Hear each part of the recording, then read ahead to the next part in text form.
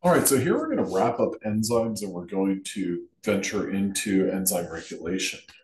Now, um, one target for, altering an enzyme's activity is to develop something that's a transition state analog. Now, serine proteases are examples of enzymes that preferentially bind to the transition state. So, you know how there's this there's this state of any sort of molecule that goes from its initial state to its final state. So the reactants and the product. Now, in an energy diagram that looks a little bit like this, in this region right here is your transition state. And so one of the ways in which an enzyme is going to speed up the process is by making a molecule that kind of matches that transition state, or basically has the organization of its amino acids to reflect or to only complement the transition state. So serine proteases, they have active sites that strongly resemble the transition state for a peptide being broken. Now, the tighter an enzyme binds to the transition state, the greater the rate of the catalyzed reaction relative to the uncatalyzed reaction. Stable molecules that geometrically and electronically resemble the transition state are known as transition state analogs and are potent inhibitors of enzymes. So essentially, if you have something that fits into the transition state better than the natural substrate, well, you're going to be able to inhibit or prevent that reaction from taking place. So that is the way that there are a number of different nerve toxins, or that's the way that a number of different nerve toxins work. Acetylcholinesterase is a serine esterase. Acetylcholine is a neurotransmitter. Now, nerves are repolarized, so the presence of cations and anions, the balance of cations and anions inside versus outside of the cell are going to be flipped on this. Nerves are repolarized upon the hydrolysis of that acetylcholine. Now, aspartic proteases are another class of enzymes that have two active site aspartic acid residues. These enzymes are active at acidic pHs, which you can pretty reasonably say that they would be considerably less active at very basic pHs. So if you look at these two amino acids, we've got a protonated aspartate and a deprotonated aspartate. We utilize water. We establish hydrogen bonds between those residues and that water, as well as that substrate. Aspartic proteases are important in digestion and regulation of blood pressure. HIV-1 protease is a protease that is responsible for uh, sustained infection of HIV. It's an aspartic protease. It cleaves the polyprotein products of the HIV-1 genome, producing proteins necessary for viral growth and cellular infection. Um, so basically, a virus or HIV-1 exists as an mRNA. It gets translated into a protein, and this protease is responsible for breaking this polyprotein down into substituent proteins that can then go on to facilitate the infection. Now, protease inhibitors are great examples of drugs to develop. All of the new drugs on the market to treat HIV and AIDS are protease inhibitors, and they are all specific inhibitors of HIV-1 protease. I guess the idea there is if you can block that protease that's responsible for the subsequent infection, well, then that's a very great target to go after to ultimately undermine the ability of the virus to replicate and infect. These drugs were developed through structure-based design strategies. So what that means is they established the structure of the protein and said, okay, well, here's the active site. We're going to design a molecule that matches or that lands right there. Um, and This just goes to, all right, I really want this to be something that you look at and say, oh, okay, so a structure, a 3D structure, the tertiary structure of protein is very valuable because if you know what a protein looks like and you can lock it in that position or manipulate that structure in some form or fashion, then maybe you can control whether or not uh, a virus replicates. So here are just some examples of protease inhibitors. Uh, Another protease is carboxypeptidase. And this is just, I wanted to show just another illustration of basically how we cleave off a C-terminal amino acid. So carboxypeptidase, what that's going to do is it's going to cleave off a C-terminal amino acid. And here what we have is an example of that. This tyrosine residue is getting cleaved off. The peptide bond that's being broken is right here. And ultimately, the aim of this is to use tyrosine, glutamic acid, a zinc ion, and arginine to either establish an ionic interaction, or sorry, all of these amino acids are doing a number of different things. They're establishing ionic interactions, they're involving hydrogen bonds. What I want you to take away from this model is I want you to look at this and think about what these different amino acids are doing. Then I want you to also look at this right here, that zinc 2 plus. It's not shown, but I'd like you to think about, well, what amino acids are stabilizing that zinc ion, holding that zinc ion in place? Because if you think about a zinc ion being attracted to something electronegative like an oxygen, well, are there other oxygens freely floating around in the environment? Absolutely. But that zinc ion seems to be level, steady in one spot. Well, those X's that I've indicated, we've actually looked at previously uh, enzymes that are involved in or metalloenzymes. And I would speculate that a histidine or histidines are responsible for holding that zinc ion in place. Okay, so with that in mind, we've talked about proteases, but now let's talk about some of the enzymes that are involved in DNA and RNA. One class of enzymes are known as polymerases, DNA and RNA polymerases. These synthesize nucleic acids in a 5' to 3' direction. These DNA polymerases require an existing 3' OH. So if there is not a 3' OH, the DNA polymerase will not function. RNA polymerases do not require a primer because they can add the first base. These polymerases can also have another type of activity known as exonuclease activity. What that means is that although they synthesize in a 5' to 3' direction, they also have the ability to work backwards and work in the 3' to 5' direction. One reason for this is commonly known as proofreading.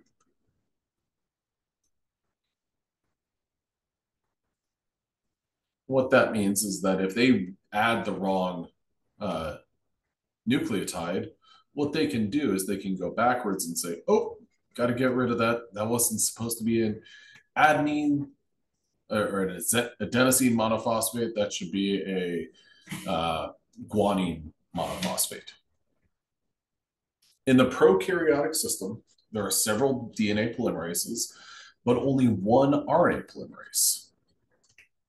In the eukaryotic system, there are several of both RNA and DNA polymerases. Ligases are another class of RNA and DNA enzymes, and they connect or ligate DNA breaks. So these kind of do the opposite of your DNA endonucleases / restriction enzymes. So our DNA polymerase mechanism is shown here. And what a DNA polymerase is going to do is it's going to bring in something like a ATP. And what it is going to do is it's going to identify and match up whatever the template strand of DNA has. So this is our template strand right here. And the DNA polymerase is going to say, aha, you need to add I'm just going to say an A. And so it's going to bring in this ATP. Well, our ATP molecule is shown right here. I'm going to erase that because that was not drawn well at all. It's a nucleotide, so it has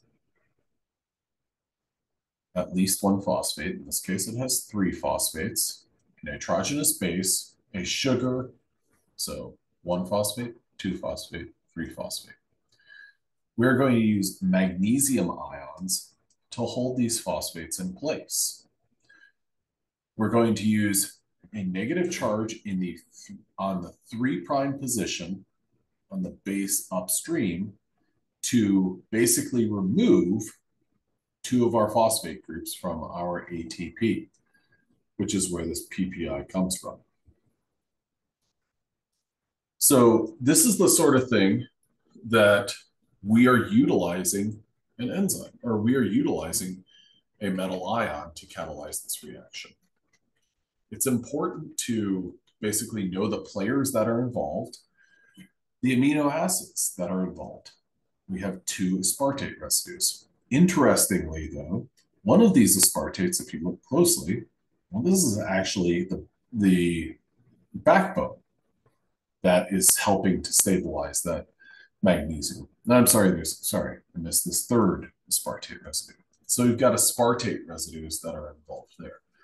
And the result is shown here, where we have a 3', 2, 5' phosphodiester linkage. DNA polymerase requires all 4 deoxyribonucleotides, ribonucleoside triphosphates, or ribonucleotides, DTTP, DATP, DGTP, DCTP. This is a DNA polymerase, so it would not use DUTP. Requires magnesium, and it requires an RNA primer. The RNase mechanism, on the other hand, what makes it different and what makes it similar? Well, the amino acids that are involved in the RNA polymerase versus the DNA polymerase, it's again some aspartate residues. Okay, what else makes it, or what makes it different? Because they also have magnesium ions. So the amino acids and the magnesium ions are identical. What makes it different is this 2' position. The 2' position on your substrate. Well, RNA polymerase requires all 4 ribonucleoside triphosphates, or ribonucleotides. UTP, ATP, GTP, CTP. So I need to go back and correct this. Use the incorrect notation. Deoxyadenosine triphosphate. This requires magnesium. No RNA primer is required. And there we can proceed. Okay.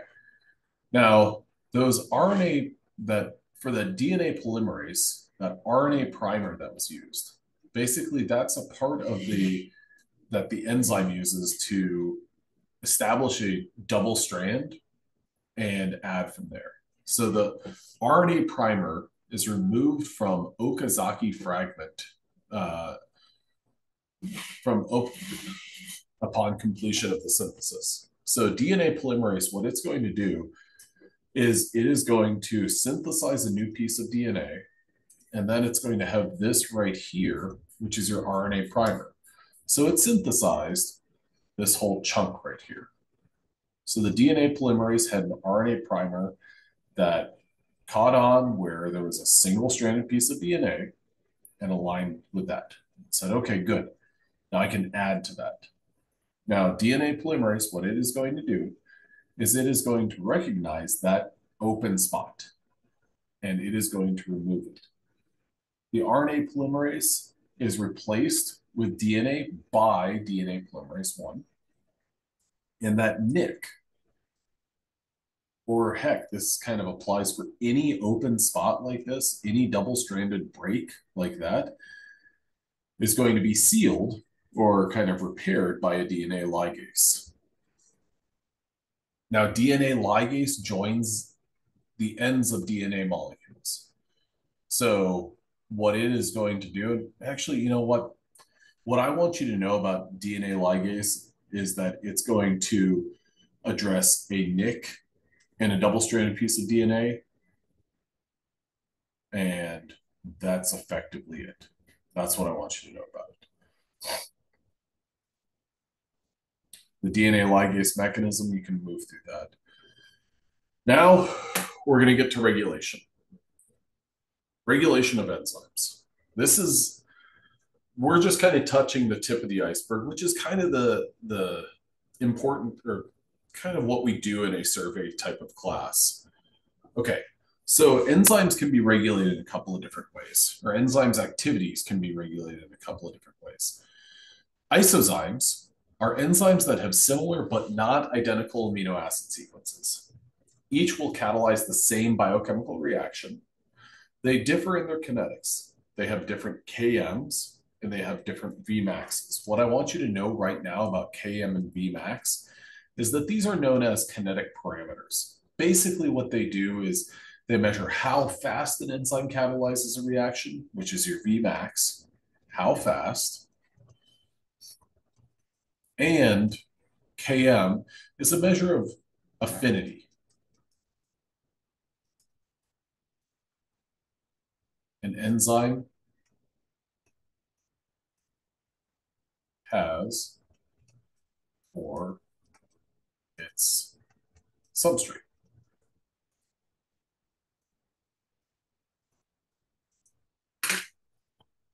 Different isozymes will use different effectors and forms of coenzymes. The cellular distribution of each will vary as well. And a classic example goes back to the sugar breakdown pathway known as glycolysis and the enzymes that are involved in the first step of glycolysis. Those enzymes are hexokinase and glucokinase. Hexokinase is found in the muscle exclusively. Glucokinase is found in the liver. Now, these two enzymes vary quite a bit. Hexokinase, just as the name says, well, it will actually bind to any hexose. So you can kind of think about that as it has equal affinities for any and every hexose, whether it is,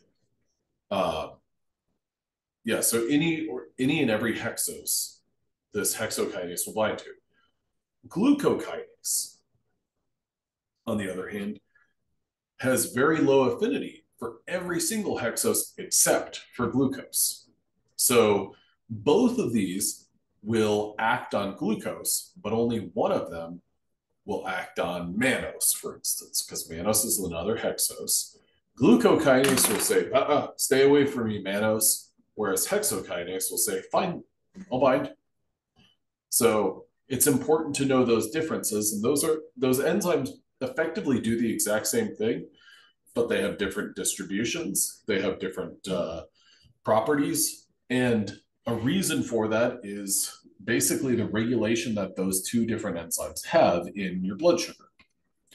Okay, allosteric enzymes. We've already talked about allostery. Specifically, we talked about allostery when we talked about hemoglobin. Well, just as hemoglobin is a protein that has a T and an R state. There are enzymes that have T and R states. So your T state is going to be your inactive form, and your R state is going to be your active form. These are enzymes that typically are going to act as regulatory enzymes in a pathway. And what they're going to do is kind of dictate whether or not this process proceeds.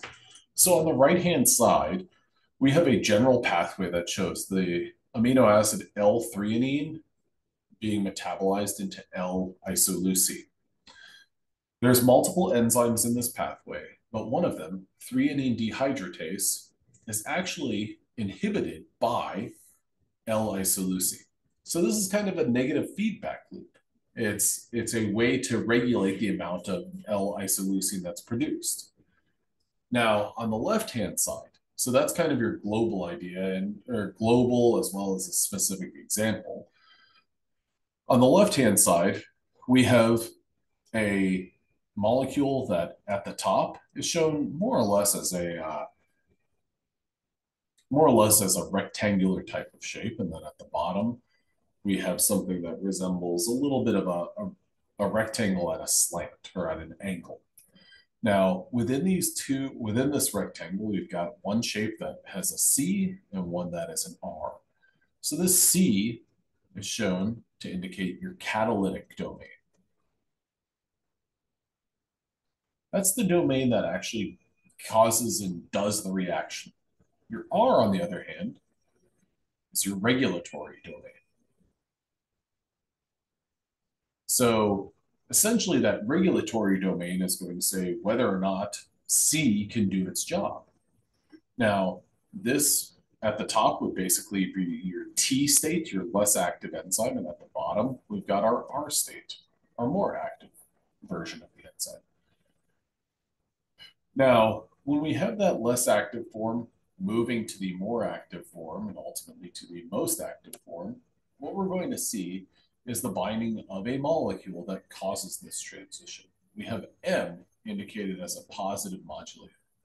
That positive modulator, what it is going to do is it's going to induce this T state to begin moving towards the R state.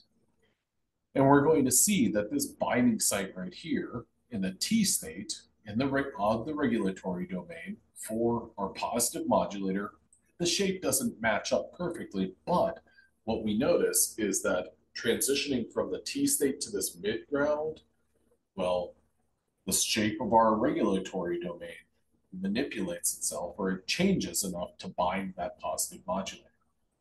So as soon as that positive modulator has been bound, we have our regulatory domain that's basically satisfied.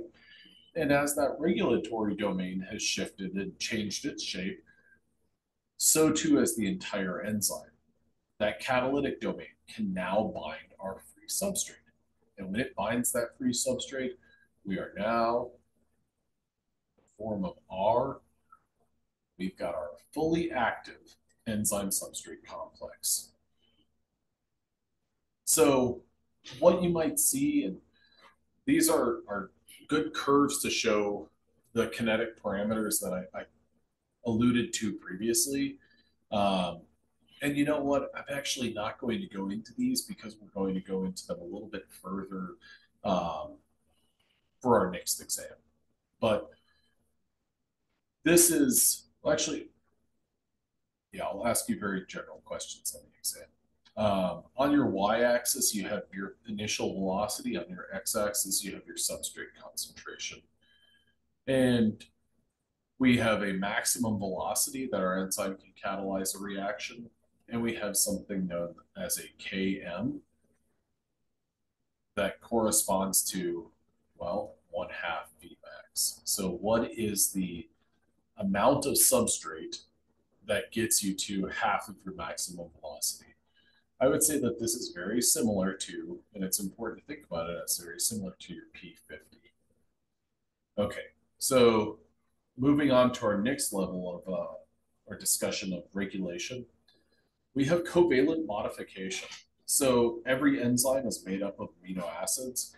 Amino acids, and heck, if you talk about cysteine, cysteine undergoes a covalent modification. with other cysteines to form a disulfide bond. So that's not too crazy of an idea. Now, with that in mind, there are other amino acids that can undergo covalent modification. For your consideration, covalent modification consists of reversible covalent changes to specific amino acid side chains. So these are side chains that are within a polypeptide, within a protein. Enzymes are used to convert the regulatory enzyme to either an active or an inactive form. So here are two examples of covalent modifications. We have the amino acid tyrosine. Now, tyrosine is quite commonly uh, oh, adenylated. There you go. There's your spoiler. You got 2 slides left. Tyrosine can be adenylated. And what that means is it will see ATP, it will hydrolyze that phosphodiester bond between the alpha and the beta phosphate group and release PPI, or this molecule is known as inorganic pyrophosphate. What that means is that the remainder, basically the AM or the AMP, basically jumps onto where there was a tyrosine residue. And so what we have is an adenylated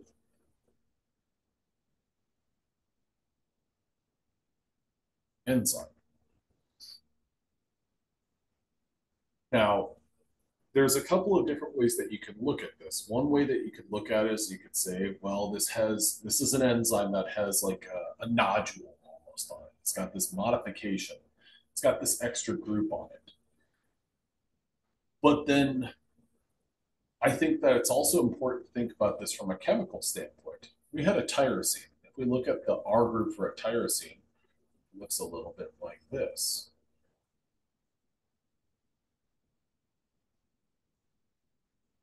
It can participate in hydrogen bonding, sure. It's a somewhat polar group because it's got that OH group. Well, this whole thing, including the nitrogenous base adenine, gets added to that OH. So rather than it being an OH, instead it's this big group, which I'll begin to draw, but I will very quickly stop because it takes up a ton of space. We've got our base. And I'm not even going to draw the nitrogenous base because that takes up even more space. So we're taking a single hydrogen and replacing it with all of the atoms that make up that group right there. That's going to fundamentally change how that molecule or how that protein basically exists and interacts with itself, as well as interacts with other adjacent proteins. So this is an example of modifications that can lead to an enzyme being activated. Now, the interactions are going to change. The localization of a protein is going to change. Maybe it was a protein that was found in the nucleus. Whenever it gets adenylated, then it goes to the mitochondria. It varies tremendously. But what I want you to know is that tyrosine is the amino acid that can be adenylated. Now, another covalent modification is known as methylation. This is what can happen to a glutamic acid residue. So glutamic acid, that residue can, with the help of a molecule known as SAM, or S-adenosylmethionine, be converted to S-adenosyl homocysteine. What this can also do is add a methyl group, CH3, onto a glutamic acid. So glutamate is a target for methylation. Our next and last covalent modification is known as phosphorylation. Now, we've now covered adenylation, methylation, phosphorylation. There are hundreds of different post-translational modifications. These are just 3 examples. But these amino acids that are targeted are also just a couple of them. Tons of other amino acids can undergo tons of other different modifications. Phosphorylation, well, that is the addition of a phosphate group onto an amino acid. The amino acids that are most likely going to be targeted or most commonly targeted would be the amino acid serine. So serine has a group, an R group that looks like this. So basically you're replacing that OH with OPO3 2 minus. You're taking a group that was polar uncharged and making it polar negatively charged. But your amino acids that are most likely targeted, tyrosine, serine, threonine, histidine. Now, an example of what that looks like. Here, what we have is an enzyme known as phosphorylase B. Phosphorylase B is a dimeric protein. So that means it's made up of two monomers. Each one of these monomers, they're identical, it's a homodimer, has a serine at position number 14 in the polypeptide. The enzyme phosphorylase kinase will take the enzyme phosphorylase B as well as two ATP molecules, and it will phosphorylate serine 14 on each one of those structures, on each one of those monomers. Whenever it adds a phosphate group to each one of those positions, we have a doubly phosphorylated phosphorylase A. This is the active version of our enzyme. Okay, so covalent modification also includes the removal of those groups. So those phosphates can be removed from phosphorylase A, reverting us back to our less active phosphorylase B. The enzyme phosphorylase phosphatase is responsible for removing those phosphate groups. So I do want you to be familiar with this terminology, phosphorylase kinase and phosphorylase phosphatase. Those are both involved in the removal or addition of a phosphate group. So just a little, as a little bit of a recap, tyrosine is an amino acid that can be the target for adenylation as well as phosphorylation. Now, this is just the tip of the iceberg for regulation of enzymes. Modification is one way, but then, of course, if you think back to the central dogma of molecular biology, you've got DNA going to RNA going to proteins. You can have regulation at the RNA going to protein. You can also have regulation at DNA going to the RNA. So this is just the beginning of it. And this area of research is very, very interesting because an enzyme or a process might be regulated multiple different ways. You want it to be tightly regulated so nothing goes haywire. All right, well, I hope this was helpful, and this wraps up the material for the next exam. All right, well, have a good one.